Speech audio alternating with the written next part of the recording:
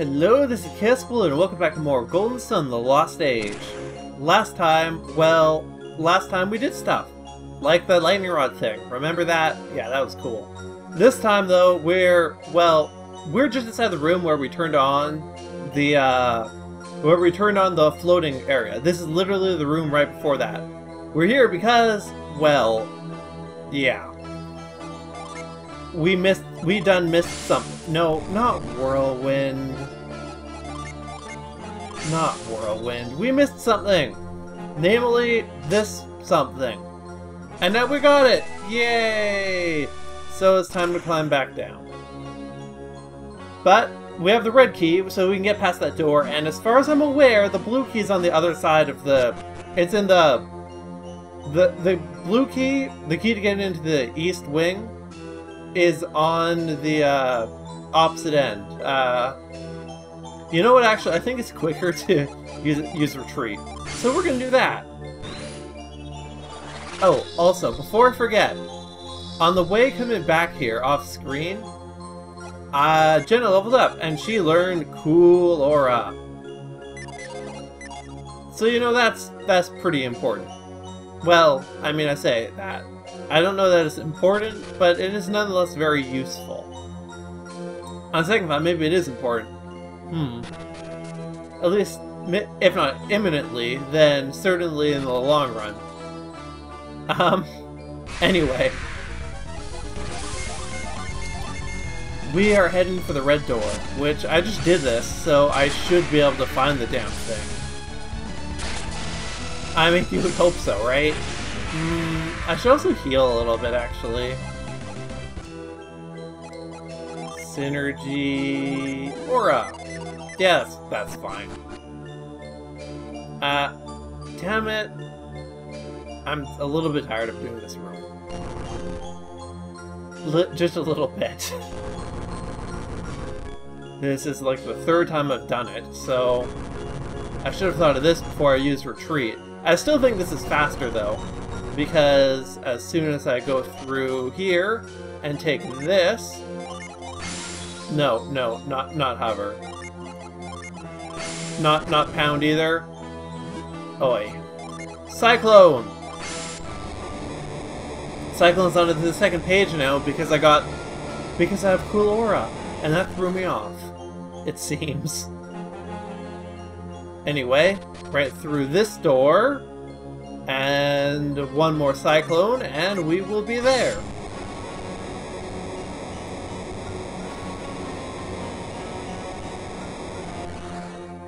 And here we are. Yeah, I know it's locked. That's what the key is for. Man, I need more inventory space. This is kind of ridiculous. I can't even get rid of the damn bone. And well, then again, I guess it'll be better once I sell my excess equipment. Anyhow. Ooh!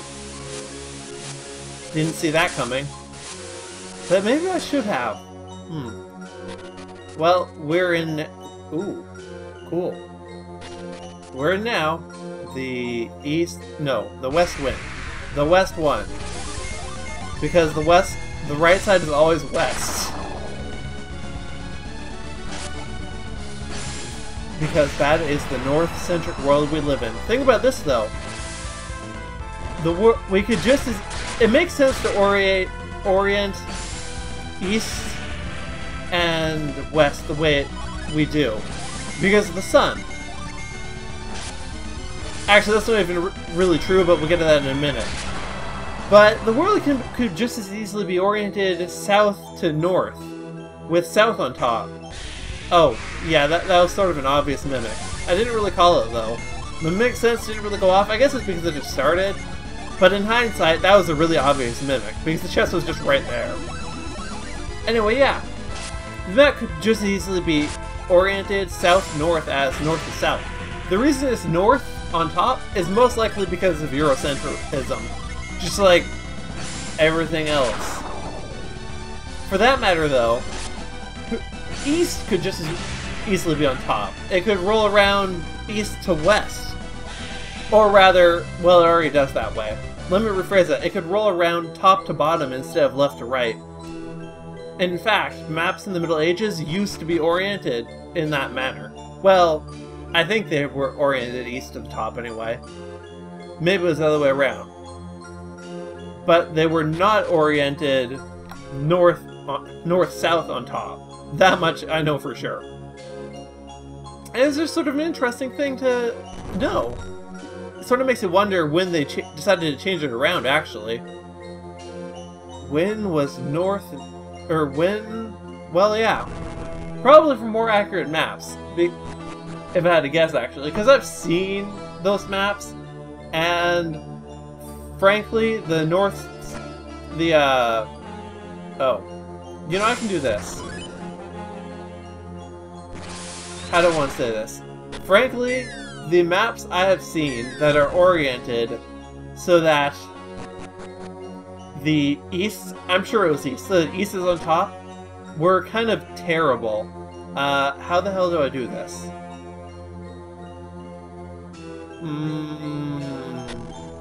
I think I need to drop down from further up in order to reach that. No clue why this is here, though. Doesn't really seem to serve any purpose. Okay, then. Well, I can get that box right now. Like so. It's just money. That is not worth. I feel like I'm not really expressing myself very well, though, on the map thing. It is just something interesting to think about. The reason the maps are oriented the way they are is really completely arbitrary. So why are they the way that they are? It's just food for thought, really. You know, that's not going to bloody work either. Oh, you know, I know how I can do this. If I do it like this, if I come back in, then I push it down, then I should be able to reach it without falling down any holes. Just like so. Man, there better be something good in this box. Otherwise I'll have gone through all this effort for nothing. I'll take it. When the hell did I pick this up? I mean, I legit don't know. Did I get that from like an enemy or something? Was that like a rare drop? I'd believe it. But,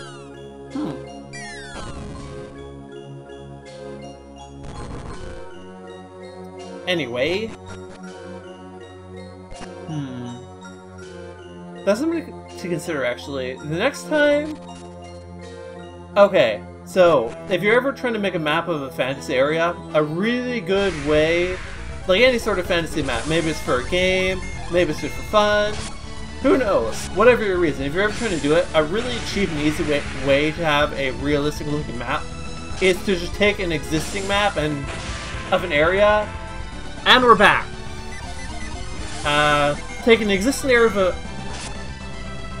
take a map of an existing area. Ideally, an area that the person looking at the map will not be very familiar with. And turn it 90 or 100 degrees. Wait, no. 90 or 180 degrees. Basically, turn it on its side or upside down. Either way works. Okay, I think I done goofed. But we'll try it like this. Okay, yep. Push that one in. Maybe I haven't done goofed. I guess we'll find out.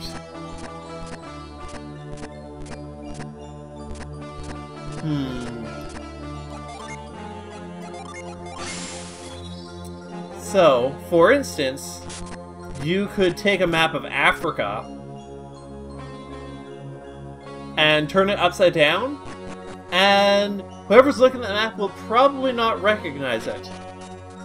I mean, first of all, because chances are anyone looking at the map, unless it will be unfamiliar with the details of Africa. But also, because it's upside down.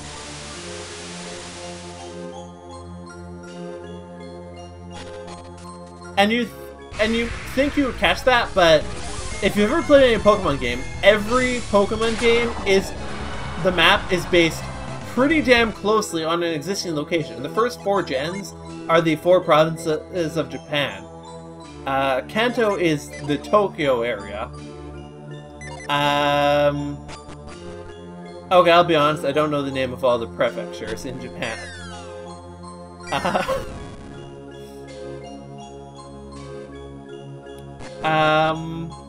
Or rather, I don't know which one's which.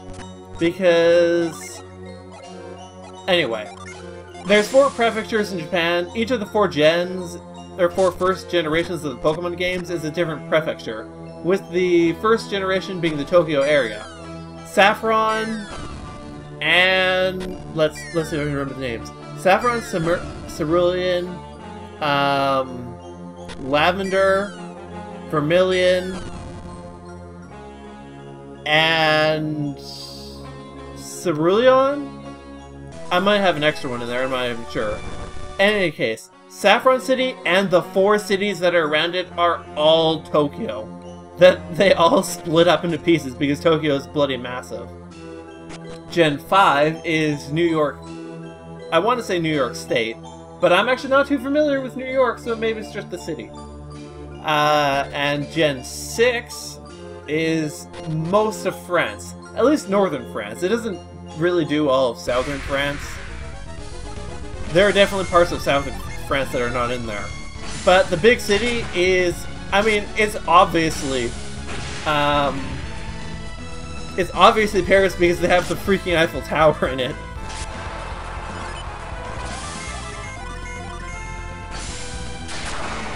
Yeah, not really too much South France in that, now that I'm thinking about it. But there's a whole lot of the rest of France. And that's just one example, Pokemon. What was I doing now? Right. But unless you're familiar with the maps of the region, even a small changes make it really unrecognizable. And even not small changes, like, well, again, like Pokemon, there are no changes to that map. It is literally ripped straight from an atlas. Or, well, maybe not literally, but you get the idea. And it's just something that's interesting to consider. Like, try to think of other games or works that do the same thing. I challenge ya. Really though, it's just like it's an interesting thought experiment. That's the thing. Now then, I need to climb up this tower. So, I think this is the right way. This looks right. You do that, you do that, you do that. Jenna's actually being one-shot in these scorpions with her Unleash, so no, you couldn't. That's a little bit unfortunate, but well, what you gonna do? Nope, like so.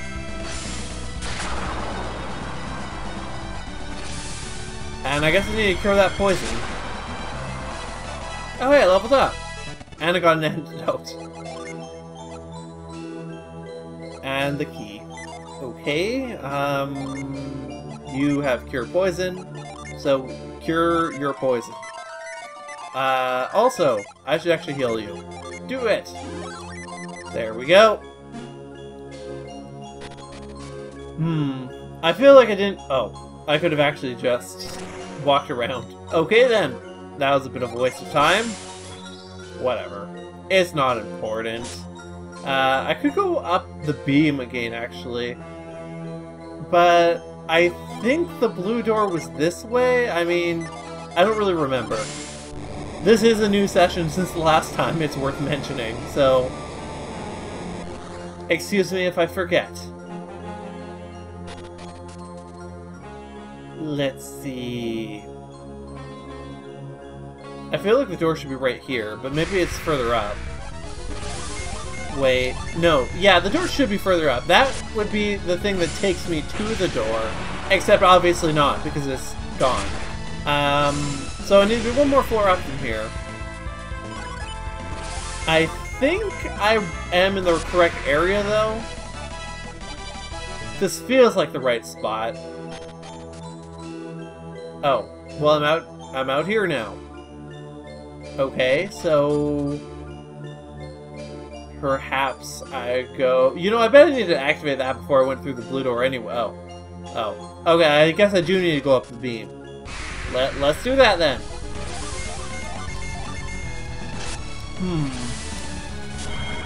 I feel like I'm not really doing the map discussion justice, because I think it is actually a very interesting topic. But, well, you know, same old communication issues, I guess.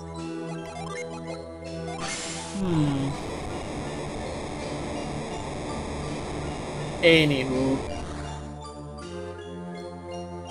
let's get up here. Hover! And straight up we go.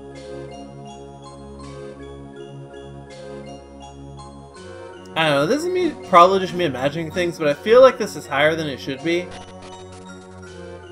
But it's probably just me imagining things. Yeah, the door's right here. I wonder... Oh, I know where that goes. I know where that goes. It literally goes down, just downstairs. It's one way, because there's no pad on the other end. Blue key, use! And in we go. Are you gonna do like a windy thing? I bet you are. Oh, yes.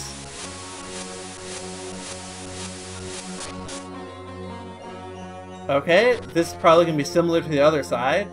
Only, I guess, with no key in the middle. Oh? Well, that's interesting. What's in here? I see. Well, oh, maybe I don't need to climb up. There's a genie! Okay, well, we'll do this first. We'll see if we can complete this room. We may not be able to, but we'll see if we can. And if not, well... Okay, I see how this goes. I see it. This is like a multi-case thing. Eventually, we need to get both pieces down here. Then, in order to get the genie, we're gonna need to knock them out with the mallet up there, and put them in different holes. And that's basically how this is gonna go down. Then I guess I may or may not need to reset it a second time in order to put it back the way it was, and actually get through that door there. Hopefully, I don't need to reset it twice, though. Here's hoping. Oh. Oh, okay, I guess I need to put both of them in for that to pop out. I didn't even register that until I did it. Pound! And out they go. And you need to go in this one. And the one up there needs to go in this one. Or rather, that one. And then that'll complete the circuit and let me get up. And once again, hopefully I don't need to do this twice. That'd be a little bit annoying.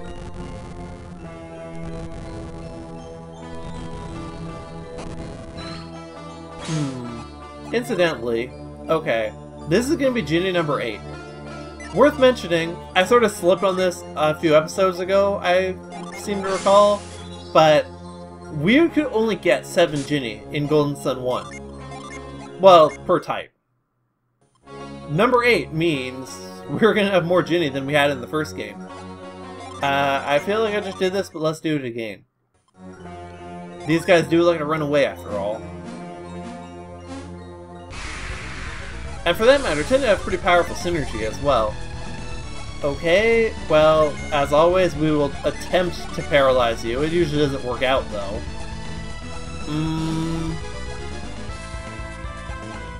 Use Echo. Actually, let's use Team Strike. Use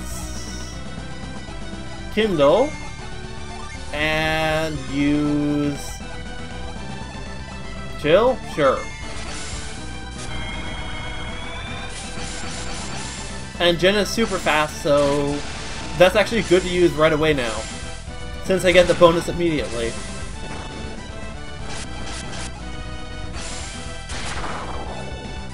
Okay, now, I'm gonna try to paralyze with Jenna, but I predict I'm gonna kill it with... Actually, I might kill it with Jenna. I'm gonna deliberately not use that Ginny with Shiba, because I think Shiba will kill it if I do. So, let's do that. Just place our bets? No, that's not right. Even the odds? Not quite right either. What is the word for the word I want?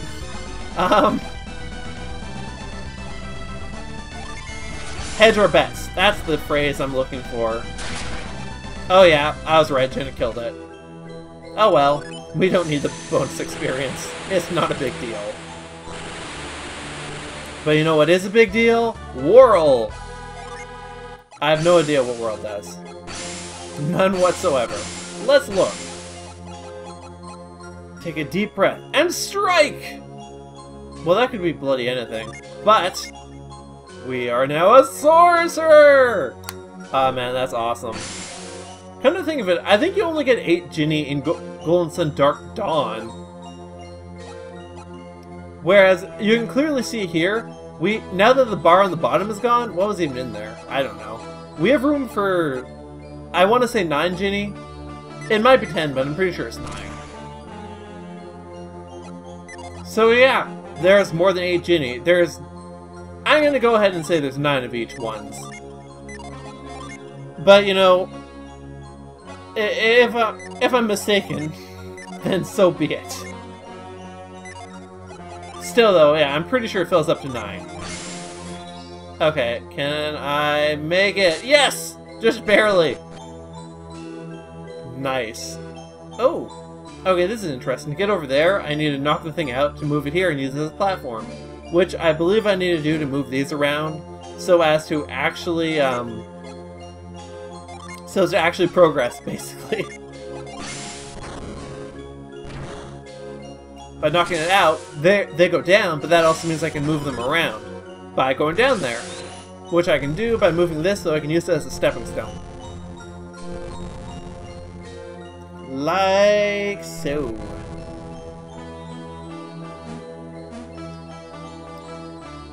Right down here, and is there like a... Yeah, there's a... Ooh! Look at all of those. Okay, so I'm gonna need one right here for sure. So, quest, 1, 2, 3, 1, 2, 3, 4. Okay, I'm gonna need to do this in 2 trips, no matter what. So, I may as well just do this in the one that requires moving the fewest things around on the second time.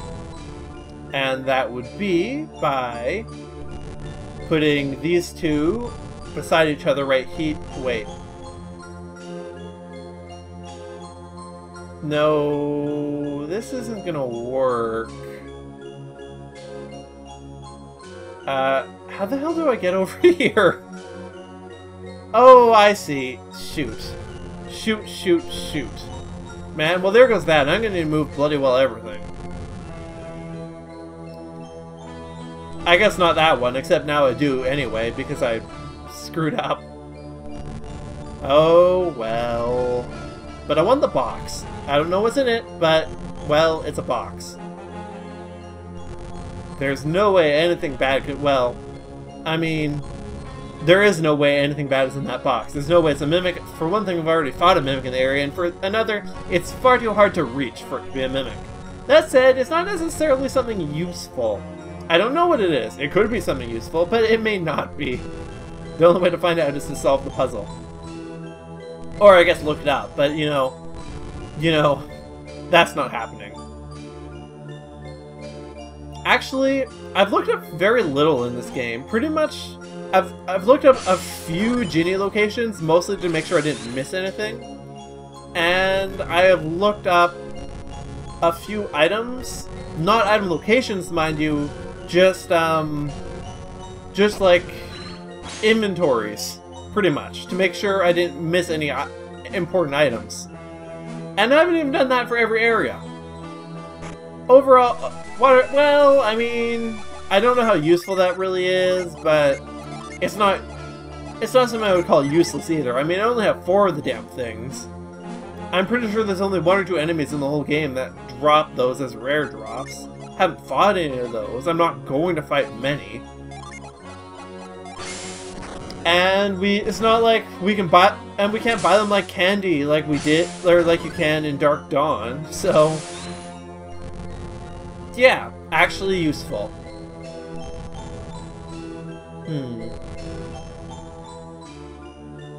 It just occurred to me, I don't think I found any enemies in here. That's another thing they did in this game that they didn't do in Golden Sun #1. When you have a big puzzle room like this, like, I don't know if they necessarily turn off the enemies, but they make the random encounters, they definitely turn down the encounter rate a lot. Which makes going through an area like this a much more pleasant experience. Okay, I can leave one of these where it is, because, well, frankly, I don't need that many. I only need 5 to get to the other side. But you need all 6 to get over here. No, I didn't want to do that. I wanted to go through the crack, but whatever. It didn't want me. It was not meant to be, it seems. But yeah, like, I want to say they probably don't completely turn off random encounters. Like, if I ran around this room for 5 minutes, I would probably fight at least 1 enemy.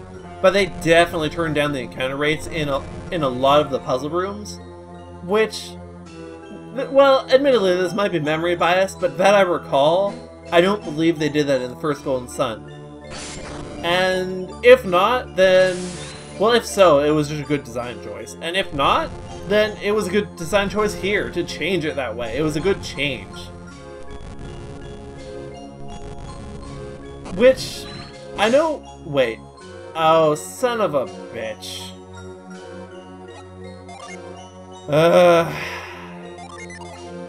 Why do I do this to myself? I've totally screwed up. I didn't realize that there was no thing here, man. That is just... That's a really bad mistake. Well, I guess I do need all 5 then. After all. Okay, well, you need to be there. Fortunately, I don't need to move all of them this time, just 2. You need to go back to where you were again. I should never have moved you in the first place. I've moved you twice wrongly now. And you can go over here. I guess I could have done this 2 different ways, actually. Anyhow, that is actually the correct one for reals this time. I wish there was a slider here. I mean, it wouldn't serve much point, to be honest. But it would save like a good 2 seconds jumping across there. So, you know. At this point, that would be like 10 whole seconds saved. A 1/6 of a minute.